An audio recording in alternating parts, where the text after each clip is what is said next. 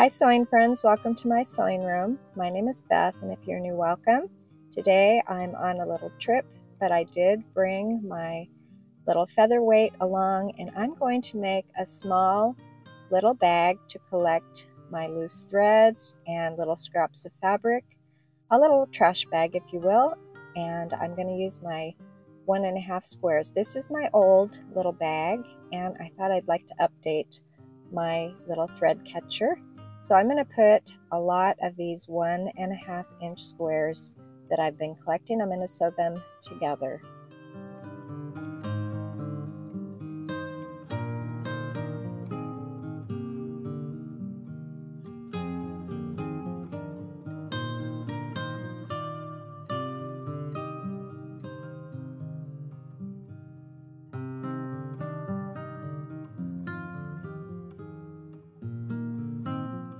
You're getting a lot of them sewn together. I came over here to my portable ironing station that is kind of funky, and I pressed. I have 5 strips of 16 little squares, and then I have some shorter strips for the bottom of my little bag.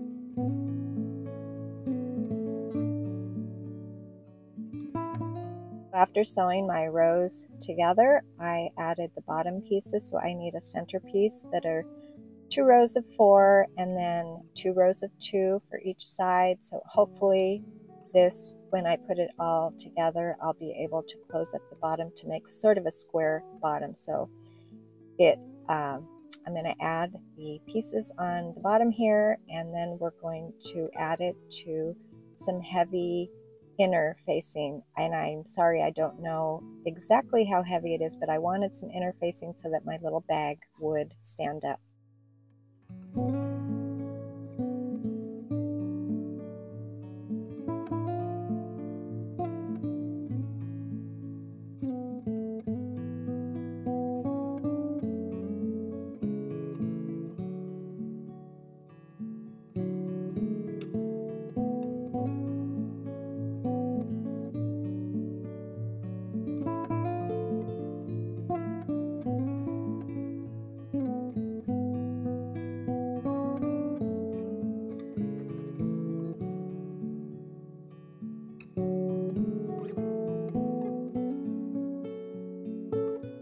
As you can see, my interfacing is a little bit bigger than my project. I just laid that big piece of patchwork onto the interfacing, and I'm going to quilt it on the interfacing so that it stays together. So I'm going to go diagonally through the squares both ways, and then I'll be able to trim the interfacing to the size of my little patchwork piece here.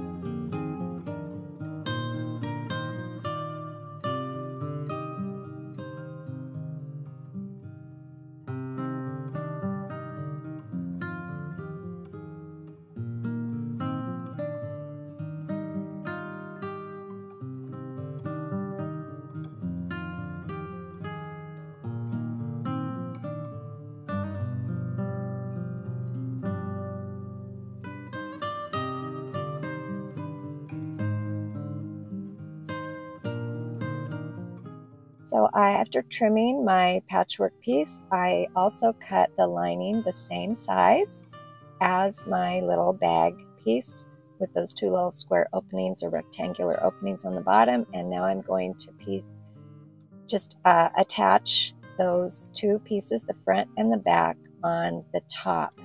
So I am going to sew right along the top with the right sides together. After getting the front and the back attached along, or I mean the front and the inside, the lining attached along the top of my little bag, I opened it up and then folded it so that the sides of the bag are together. This is the side of the bag, the front and the back, and I'm going to sew all along that side.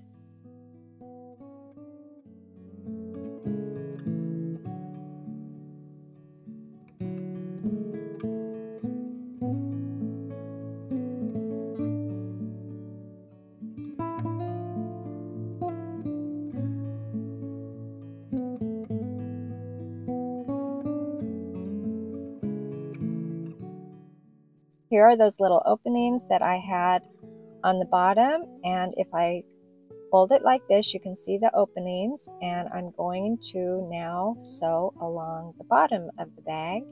And in just a minute, I'll show you how we're going to square up that bottom so that it will sit on the table.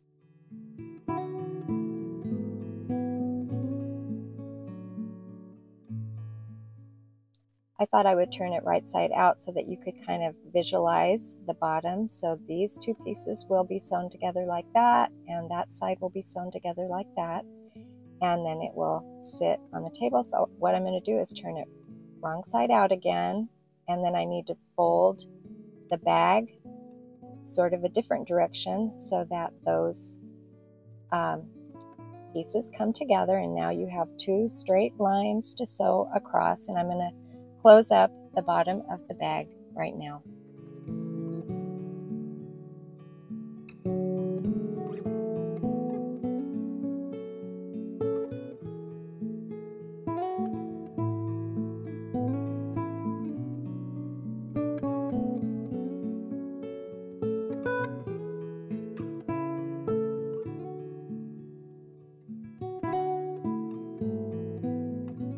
Now it's time to close up the lining of my bag, and I have those raw edges.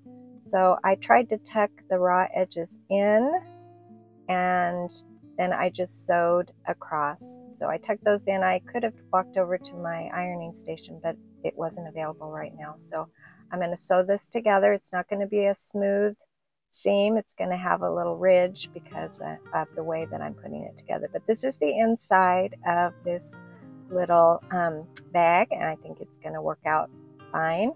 So I'll sew right across this seam here.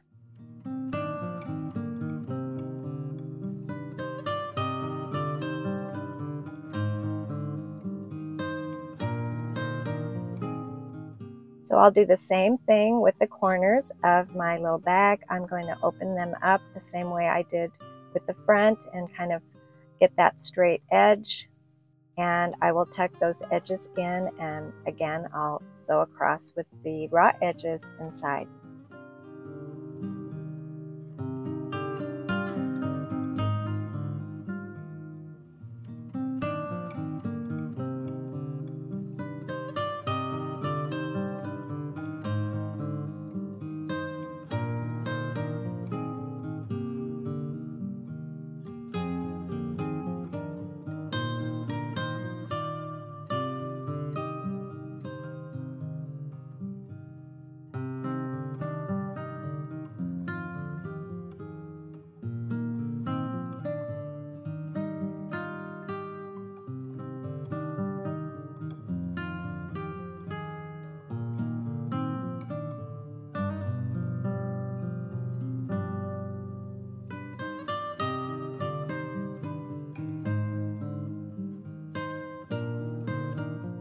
Last thing I did is I trimmed a lot of those threads off from my quilting lines, and then I added one more stitch all the way around the top of my bag. I did a little top stitch to keep the outside and the lining all lined up and nice and tidy. So I'm going to go around and sew all the way around my bag. I'm almost done.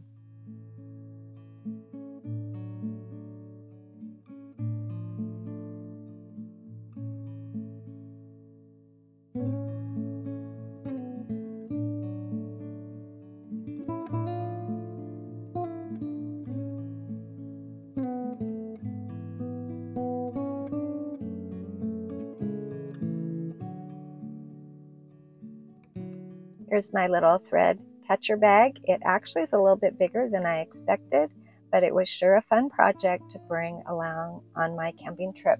Thanks for joining me today, and I'll see you next time.